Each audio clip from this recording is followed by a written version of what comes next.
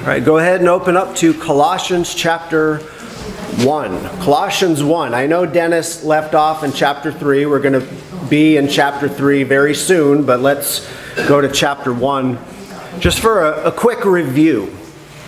We have about 2 months remaining for Sunday school before the summer break, so I want to finish the book of Colossians, probably 2, 3, 4 more weeks maybe, and then we have several points left in our doctrinal study from the Morris Corner Church Statement of Faith. So we'll finish Colossians, try to get that done, and then move on to that.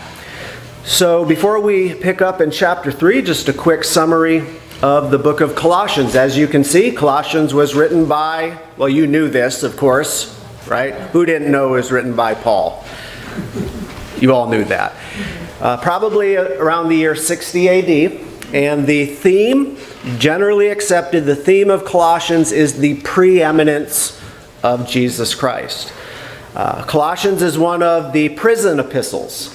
What are the other prison epistles? Who knows? Marcus. Ephesians, Philippians, Colossians, and Philemon. Exactly. So it's one of the prison epistles. And we'll see when we study chapter 4 that Colossians and Philemon were definitely written right around the same time, and the others probably as well. So as I said, the theme of the book is the preeminence of Jesus Christ. What does that mean? If you were to put it in your own words, what would that mean? Christ is better. Christ is better. Larry. Christ should be first. Okay, he should be first. Marcus. Yeah, Larry got it. Okay. All right, let's look at chapter 1, verses 15 through 18. Paul says about Christ, he is the image of the invisible God, the firstborn over all creation. For by him all things were created that are in heaven and that are on earth, visible and invisible, whether thrones or dominions or principalities or powers, all things were created through him and for him. And he is before all things, and in him all things consist. And he is the head of the body, the church, who is the beginning, the firstborn from the dead, that in all things he may have what? The preeminence. Okay, why should Christ have the preeminence? Well, we learn this in verse 19, because it pleased the Father that in him all the fullness should dwell. And that's the fullness of deity. So the fullness of deity dwells in Jesus Christ. In other words, Jesus Christ is divine. He is God in human flesh. And that verse in chapter 1, verse 15, where it says he's the firstborn over all creation. You remember the firstborn in the family had preeminence. When the father would die, the firstborn son would then be head of the family. So firstborn is not Jesus being born in a moment in time that he's created. It's his rank, his position. Why was Paul writing the book of Colossians? This is what we want to spend a few moments on. The answer is, to give you a little hint, the answer is on the screen. Gnosticism. Yeah, combating Gnosticism. How many of you know what Gnosticism is? Mark, the other Mark. It's being much more superior to those around you because I know so much more. Right. God has just granted me with insight into his word. Okay, you're on the right track because gnosis, as you can see, it's spelled with a G. Gnosis means knowledge. So there's this select group that has this secret knowledge or this hidden knowledge. What were you going to say? Well, yes, they kind of worshipped knowledge. And as we read it, we have to be careful that that's not true of us. Right. I mean, it's great that you can recite the books of the Bible in 30 seconds or less, but just knowing that doesn't really amount to anything. All it does is help you find verses fast or something. Right. But so it's knowledge has to be applied. It's got to be applied. Okay, so it's all about this knowledge. Something I've noticed today, people tend to, it sounds to me like some people worship science, right? We're always hearing science says everything. If the science says it, it's as if God says it. You know, we say, okay, if God says it, that settles it. But for the world, it's, well, if science says it, that settles it.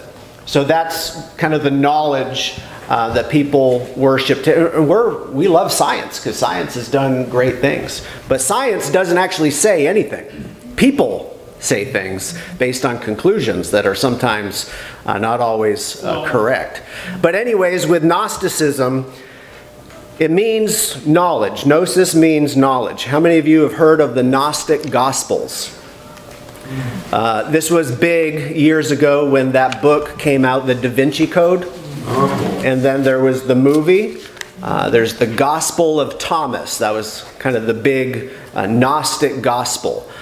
So the Gnostics taught that the Old Testament God, and you recognize the problem right there, they taught that the Old Testament God did create the heavens and the earth. He did create human beings, but he is not the true God.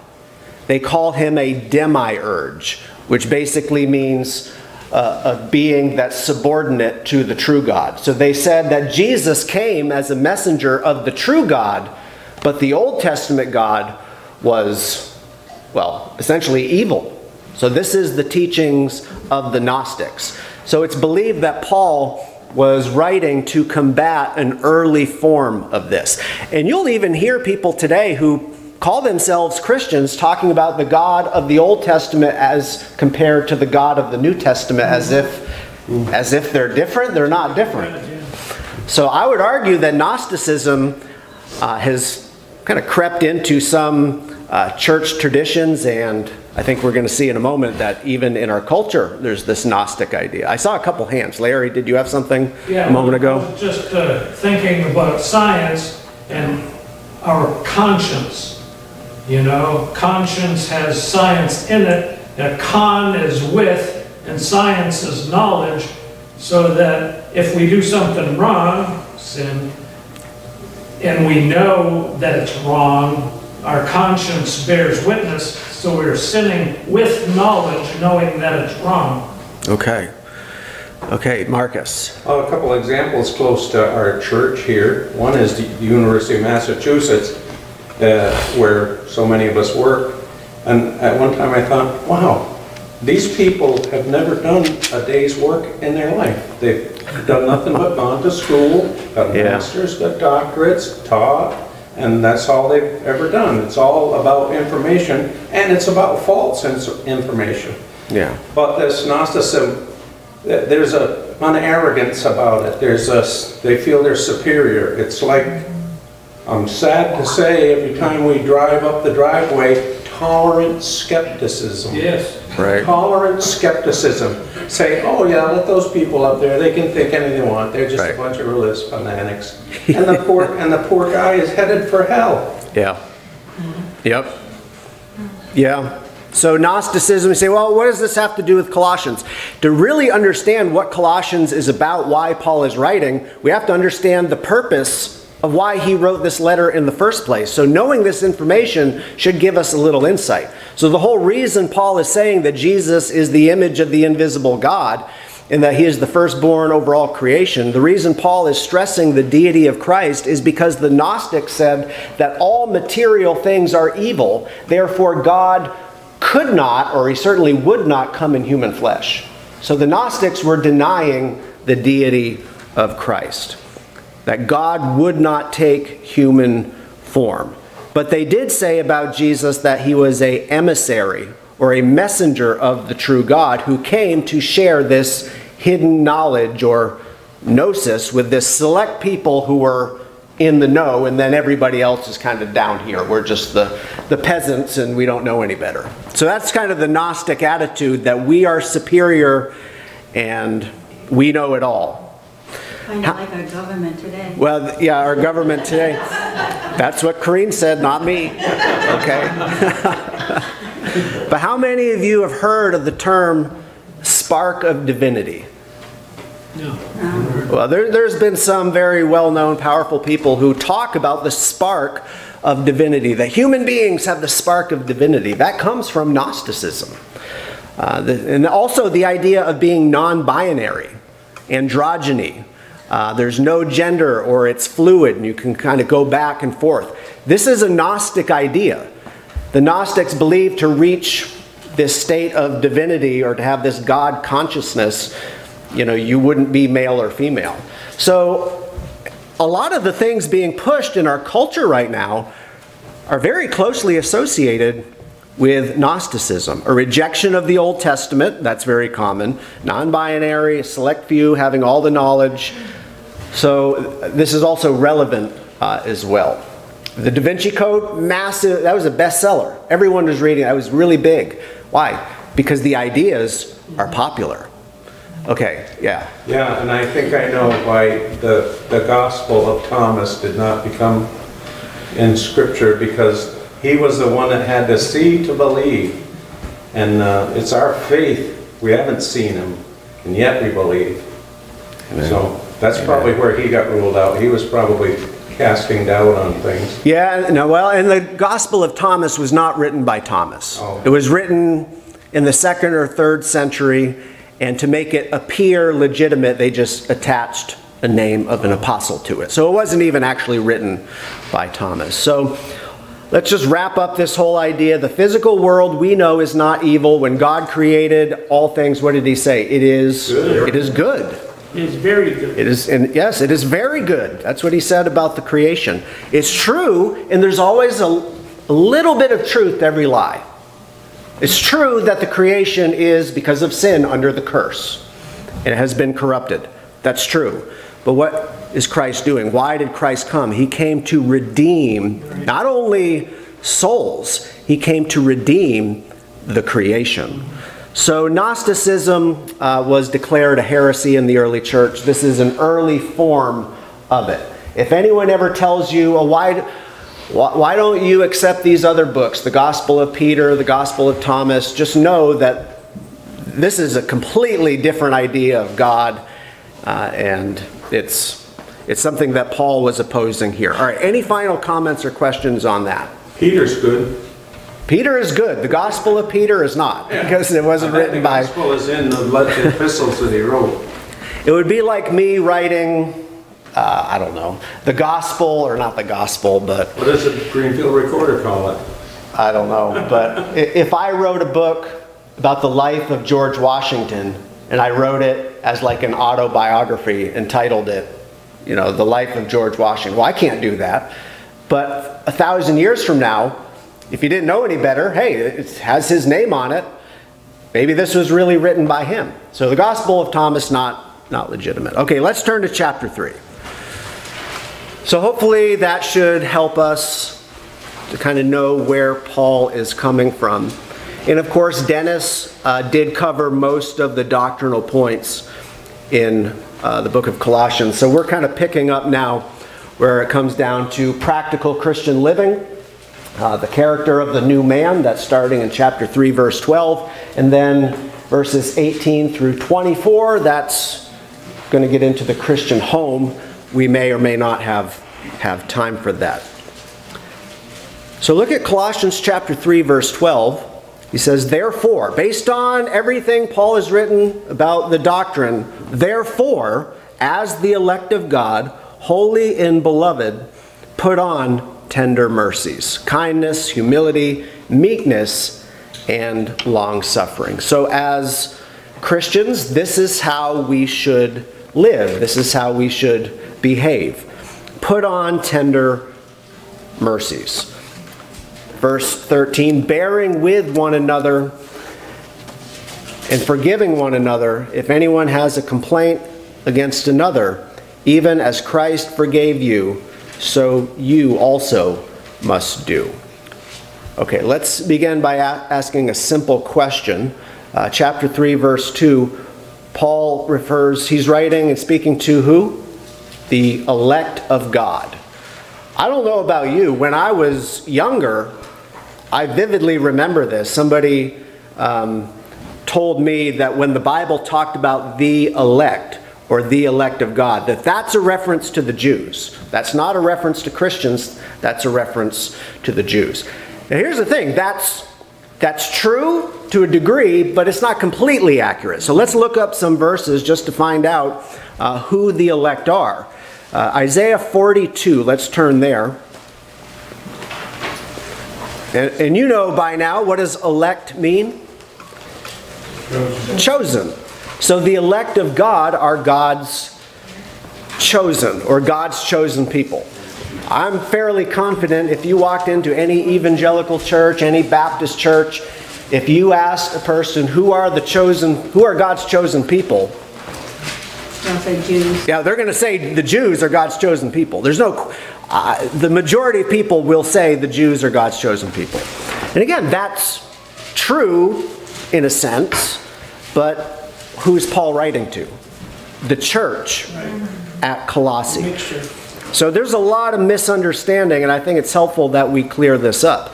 And it should be an encouragement to you that if you believe in Christ, you are one of God's chosen people.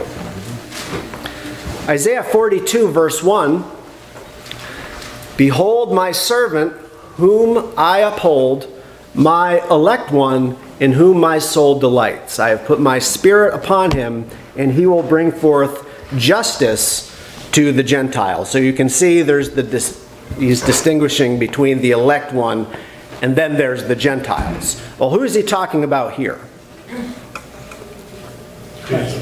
Jesus? Okay. All right. Now let's go to Isaiah 45, verse 4. So that's true that Jesus is God's chosen, or God's elect. So Jesus is God's elect. That's true. Look at Isaiah 45, verse 4. "For Jacob, my servant's sake, and Israel, my elect, I have even called you by your name. I have named you, though you have not known me." So not only is Jesus God's elect, who else? What other man is God's elect? Jacob. Jacob is God's elect. And Jacob had his name changed to Israel. So the children of Israel can be called God's chosen people. And in the Old Testament, that is 100% true, and kind of has been shortened down to the Jews are God's chosen people. In the Old Testament, correct. So Jesus is God's chosen. Jacob was God's chosen. His children, grandchildren, the children of Israel are God's chosen. Following along so far? Good. Okay, Marcus. And this is why it was very wise of those that were trying to form a nation of Jewish people together that they chose the name Israel, because Jacob's name was changed to Israel, and if they wanted to take claim to the land, they wanted to find the furthest back documents that said the land belonged to them, and so right to the Old Testament they went. Yeah, when the nation of Israel was constituted in 1948, there was some debate. What should we call it? Yeah. Israel was one of the options, and obviously that won out. There were a few other options of what they were proposing that it be called. I bet you're thankful they called it Israel. Yeah, I bet you are. Jim. This is one of the few verses in the Old Testament where it's focused toward the Gentiles as well. Okay. Because if you read it, it says, "I have even called thee by thy name, I have surnamed thee, though thou hast not known me." Okay. And that's the Gentiles. Okay. Go to Isaiah 65. One more verse in Isaiah. So, in the Old Testament, the children of Israel were God's chosen people. Isaiah 65, verse 9. "I will bring forth descendants from Jacob and from Judah, an heir of my mountains, my elect shall inherit it, and my servants shall dwell there." So it's very clear that the children of Israel in the Old Testament were God's chosen people. But now, here in the book of Colossians, go back to Colossians 3, Paul is writing to the church at Colossae. Where is Colossae located? This isn't Jerusalem. This isn't even in Israel. Colossae, this is a Gentile area. So the Christians in Colossae would have been a mixture of Jew and Gentile.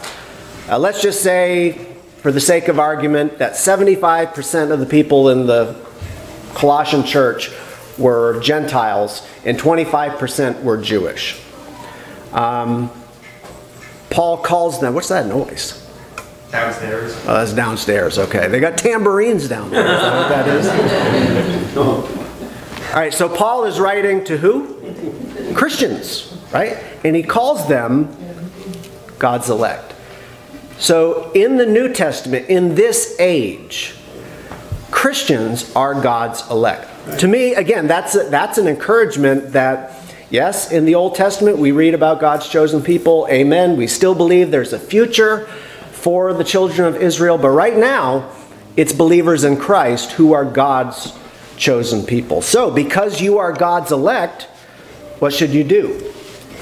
You should live as God wants you to live. You are a follower of Christ. We do what Christ wants us to do. Okay, look at verse 12 again. Therefore, as the elect of God, holy and beloved. So that's the encouragement to you this morning. When God looks at you, he sees you in Christ. He doesn't see all your faults and all your failures. He sees Christ, essentially. Go back to verses 1 through 3 of chapter 3. Paul says, if then you were raised with Christ, seek those things which are above, where Christ is, sitting at the right hand of God. Set your mind on things above, not on things on the earth, for you died, and your life is hidden with Christ in God. So when God looks at you, what does he see? He sees Christ. Amen. All right, so that's the teaching here in this chapter. Now we're getting into the application. This is what should be on display in our lives. Look at verse 13. Bearing with one another and forgiving one another. If anyone has a complaint against another, even as Christ forgave you, so you also must do. So let's go through some of these attributes. Put on tender mercies. What does that mean, tender mercies? Charity. Charity? Anybody else? Just being a forgiving attitude toward fellow believers. Okay, mercy. Yeah, mercy is loving kindness, basically. So Jesus had a heart of compassion towards other people. And because that's who Jesus was and we're his followers, therefore, we should have a heart of compassion towards other people. I think the general attitude in our culture today is that you have a kind attitude towards others as long as they're doing what you want them to do. You're kind and you have a heart of compassion towards people as long as they agree with you. Right? I mean, that's kind of the way a lot of people are. That's not the way we should be. We are called to love even our enemies. And that's a really difficult thing to do. But if the Spirit of God is within us, Jesus loved his enemies. When Jesus was on the cross, what did he say? Forgive them. Forgive them, yeah. Father, forgive them. They know not what they do. That's, as Dennis would say, a God thing, right? That's not something a human being would be inclined to do at all. In general, especially not at that moment. Larry. Well, I was just thinking about, I mean, these are characteristics of Christ-likeness. And I know for myself, you know, you always hear, don't ever pray for patience. Yeah. Because Yep. you'll get tribulation. That's almost like, in my life, praying for compassion to help me to love my neighbors or to love other people. Sometimes you get somebody who's very hard to love Yeah. in your life. But it comes down to my attitude on how I respond to that person or people. And it's very difficult Right. to be Yeah. compassionate at times. It's easy when, again, people, they think like us, they do what we think they should do. It's easy to love those people and be compassionate. Well, that's not what he's talking about here. It's just in general. And yeah, and if you pray, Lord, help me to put on tender mercies, he might bring someone into your life that makes you, that puts that to the test a little bit. Because here's the thing, there's somebody out there, somebody, at least with most of us, that finds you or finds me hard to love. Well, I can't imagine that. Well, it's probably true. Only the pastels. Yeah. Tony finds it hard to love my ties. But he's trying, right? Yeah. Okay. It's spring, you're only going to get more bright ties. So Jesus had a heart of compassion towards others. We should do the same. And then the next word is kindness. Kindness. We all know what kindness is. I don't think there's any need to expand on that. Humility and meekness. The two are closely associated with one another. First, meekness. What does it mean to be meek? Now, I know if you attend Wednesdays in the Old Testament, meekness and humility, there was a place where it meant the same thing. Here, there's a distinction. So meekness means what? Yes. Marcus. Is it me? Yes, you. I call it controlled strength. Controlled strength. Okay. That's a good answer. Stacy. Could it be gentleness? Gentleness, exactly. So here, the Greek word translated humility literally means to have lowliness of mind. So, if you're the best at something, you don't go around telling people you're the best. Or if you think you're really good at something, what does Proverbs 27:2 say? Who knows that verse? Proverbs what? Proverbs 27:2. No. Let another man praise you, and not your own mouth. A stranger, and not your own lips. So if you're really that great, someone else, let them praise you. But have lowliness of mind. So we should not think highly of ourselves. We should love ourselves and self-esteem. There's all some valid points to all that, but we don't want to think highly of ourselves, certainly not more than we should. But meekness is a little different. It's gentleness. Jen. It's just, when you said that we all know what kindness is, it's just interesting because you see it on all the shirts now in a world where you can be anything, be kind. It's like they're trying to change the definition of kindness. Right. So receiving of all, everything, send Right. whatever you want. Yeah. Yeah, if you were really kind, you would do what I want. You would think the way I think. You would accept everything. Of course, the people who, in all fairness, and I think they'd have to recognize this, even they don't do that. I mean, nobody is accepting of everything, like tolerance. You need to be more inclusive. Right. Well, then you should be inclusive too. You should be inclusive of Christians and the way we. And I'm not saying to do this in a confrontational way, but 99% of the time when somebody throws something at you like that, just turn it around on them. Yeah. They say, well, do you do that? And then, because usually they don't. But I mean, that's the way people are. That's across the board. Yeah. Well, this list can't help but be reminded of the fruit of the Spirit. And depending on your translation, gentleness and kindness are different things. And if you take a different translation, you'll have different, but they're so similar.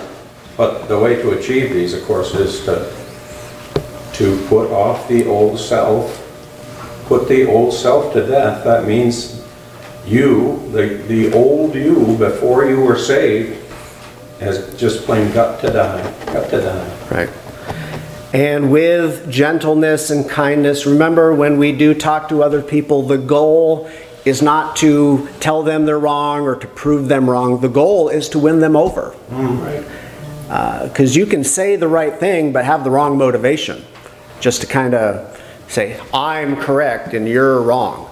Well, the goal is to show them what the Word of God says and to win them over to Christ. So we need to be wise in how we interact. Yeah, all right, one more Question. Sure. Question. Question. Who wrote How to Win Friends and Influence People? I'm supposed to know this, I No, you guess. don't have to, but anyways, Doug McLeod had it. I read it and I found there was some really good examples Okay. of ways to make conversations with people, to just find out if they're friendly or not. There you go. Who is it? Dale Carnegie. Dale Carnegie. It's a good one. There's good ways to That's as start old as I am, that conversations. book. Yeah, What's that's What's that? I said, that book is almost as old I as I remember am. that being out when I was a kid. Can't hear because two people were talking at the same time. I said, that book is almost as old as I am. Oh, okay. Well, see, Mike was. I understand, I get the same problem. All right. If you want a good read, check it out. Okay. Yep. All right, so Christians should be humble. If there was ever a man who had the right and a reason to boast, who was it? Christ. And here he is, God in human flesh, having all knowledge and wisdom.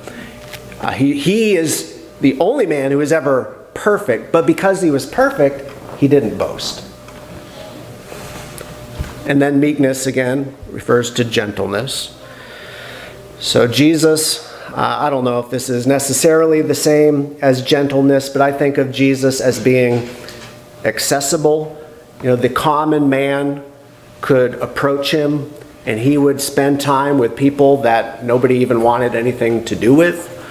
And this isn't necessarily their fault, but if you think of the famous religious leaders today, the famous pastors today, I'm sure many of them would take time with the common man, so to speak, if they could, but they're very much inaccessible, right? There's no way you could ever get a meeting with some of these guys. Jesus would just go from place to place. Little kids, remember one time their children came up to him and the disciples were irritated, like, get these kids out of here. And what did Jesus do? He rebuked his disciples, took the kids up into his arms and blessed them. So Jesus was accessible. He took the time for people that couldn't do anything for him, but that wasn't what it was about. He wanted to do something for them. So that should be our attitude as well, yes. King James puts part of that verse, humbleness of mind, and it just brings to mind what you're just saying about Jesus. I mean, he was a king, he was God, but he didn't walk around saying, that's who I am. He was humble in his mind. Right. So that he could associate with those that were... Jesus, even though he was God in flesh, he really was the king of Israel. That was his rightful position. He didn't go around telling everybody. Now, there are reasons for that. And of course, today is Palm Sunday. This was the day that Jesus revealed himself as the king. Also, Paul talks about forgiving one another. Just when it comes to forgiveness, how many times has Christ forgiven you? 490. 490 and then 491, sorry, pal. And I lost count, so we started all over again. Right. Yeah, I mean, you know the answer is 70 times 7. higher than you can count. So if Jesus has forgiven you, what is that? To infinity? Yeah. Well, it's probably not that much, but it might as well be. But if the Lord has forgiven us that many times, again, that should be our attitude. That we should forgive others. And he's forgiven us even without us knowing that we have done something to offend someone or him. And he forgives us freely. You don't have to do penance and say 50 prayers and, walk around on your hands and knees on broken glass all afternoon. He just freely forgives. Now, there's still consequences to things that we do wrong, but Jesus freely forgives. Larry. And it's not a suggestion. Maybe if you feel like it, do it. He said, no, you must forgive. You must. Yeah. And just like we said, how much have we been forgiven? And everybody needs forgiveness to some degree. And it says also in Scripture that if you do not forgive, I can't remember if it's your brother or if you do not forgive, then God will not forgive you as well. Right. There was an incident, I think it was last year, where a police officer, I don't know if it was a woman, she went into an apartment maybe and shot somebody. I forget the exact details, but she shot somebody who, you know, it shouldn't have happened. And she went to court and she was on trial. And, you know, it was one of those white cop and a black individual. And the victim's brother asked the judge, can I go and hug the police officer and maybe pray with her? I think he gave her a Bible. I don't know what the guy's theology was, but that's about the strongest Christian witness that you're ever going to find. Like Sabrina. Yeah, right. Well, as long as you brought up police work, flashbacks are coming. Okay. But it was a good thing. In interperson relationships, which is what we're looking for, we're looking to make friends out of people and then make them brothers in Christ or sisters in Christ. All right, police and their interaction with other people is confrontative. It's hand-to-hand combat. Sometimes it's weapons, you know, it's not pleasant, but God taught me things from Scripture. One is in Proverbs that, what is it? A soft answer turneth away wrath. And so when these guys are all wild and want to fight or insult you or whatever, you just say, easy boys, because you can pick a fight. I can pick a fight with anyone. Yeah. Be easy. Just insult them. Yeah, that's one of my favorite verses from Proverbs. A soft answer turns away wrath, but a harsh word stirs up anger. Just how you respond can kind of set the course. You get more bees with honey than with vinegar. You get bees? We know what you meant. Yeah. Yeah, let's not go there. All right. Now, Jesus, we talk about love and being Christ-like and tender mercies. At the same time, Jesus was not one-dimensional. There were times Jesus had a righteous indignation. So there are times, Solomon wrote, Ecclesiastes 3:1, to everything there is a season, a time for every purpose under heaven. So there are those rare moments where you need to be firm, at the very least firm. But 99% of the time, be humble, be gentle.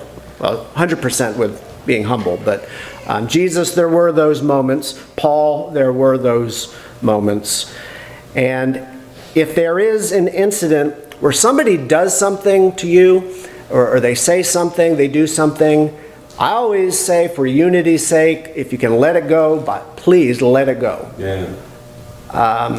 But there are times where you can't let it go, and that's understandable. There are times maybe where you shouldn't even let it go. That's when you go to the person directly and as respectfully as you can, you say, here's what you said or here's what you did, and that really hurt my feelings or it made me feel this way. Most of the time they didn't intend to do that. But if they did, there's a process. That's Matthew chapter 18. You might need a little mediation, but you know, most of the time, if we just follow these basic principles in Scripture, we're going to resolve all of these problems. Yes? Capital punishment. And you said Ecclesiastes. I was thinking, gee, is there a time to kill? And there is. A time to kill and a time to heal. Mm-hmm. Of course, it's great contrast is what he's talking about. Right. So there is a time to kill. Yeah, that's true. Okay, verse 14. But above all these things, put on love, which is the bond of perfection. It's also translated the bond of unity. Okay, so love is the bond of unity. I think I try to preach a sermon on unity at least once a year, if not more than that, but at least once a year, because love really is the glue that binds us together. Love is what holds it together. A love for God, a love for one another. And I think one of the reasons why this church has had unity is because there is an emphasis on doctrine. And we know these things. So you don't have to wonder, well, how should I handle this? Or what is right and what is true? Because the truth has been taught and reinforced that helps us with unity. And then just being compassionate and letting things go and thinking the best of someone. That, well, they didn't mean it that way, or they're not trying to do this. Because when someone does do something they shouldn't, or they stop being respectful and considerate, that has a ripple effect. But when people are doing the right thing, we just have that kind of placid water and everything's calm. And I'm thankful for the fact that this church is more or less like that, you know, most of the time. So we're very blessed to have that here. Verse 15, and let the peace of God rule in your hearts, to which also you were called in one body, and be thankful. So he talks about the peace of God. So speaking of sound doctrine and kind of reinforcing things, who knows what I'm going to say right now? The peace of God. How do you have the peace of God? There is a prerequisite for having the peace of God. And what is that? Understanding Scripture. Understanding Scripture. Is it prayer? Prayer. See, no one can read my mind. I'm going to have to do another sermon on this. Believing in God. Believing in God. Living as this is describing. Yeah. All right, these are all good answers. But to have the peace of God, you must first have peace with God. And some of you, what you were saying is along the same lines. So let's flip back to chapter 1 again just for a moment. So just a simple thing to remember, a person cannot have the peace of God, right? We talk about the peace of God that surpasses all understanding. You can't have that until you first have peace with God. In other words, you need to be saved. If you don't know Christ as your Lord and Savior, you're not going to have the peace of God. One of the things you're going to be afraid of is death. And there's people that live in fear. They're just, what happens when I die? And they do things to try to cover that up. Colossians 1, verses 19 and 20, for it pleased the Father that in him all the fullness should dwell, and by him to reconcile all things to himself, by him, whether things on earth or things in heaven, having made peace through what?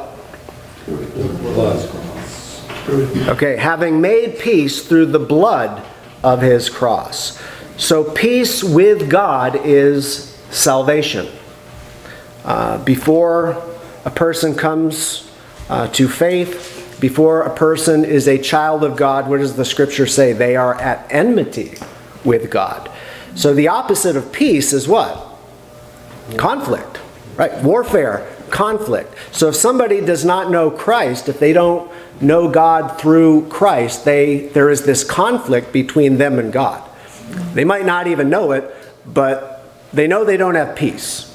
And people do all sorts of things to try to, again, cover that up or bring peace. The only way to have peace in this world, and you know this is true, especially the last few years when, you know, sometimes you look around and you say, what is happening? And it can really stress you out if you focus on it. But if you look at things the way God wants you to look at things, you really can have peace even though there's turmoil all there. How many of you can bear witness of that? Amen. Yeah. So to have peace, the peace of God, you need to first have peace with God, and that is only through faith in Jesus Christ. All right, that's about it. So we're going to have to stop here, and we'll pick up in Colossians chapter 3 next time.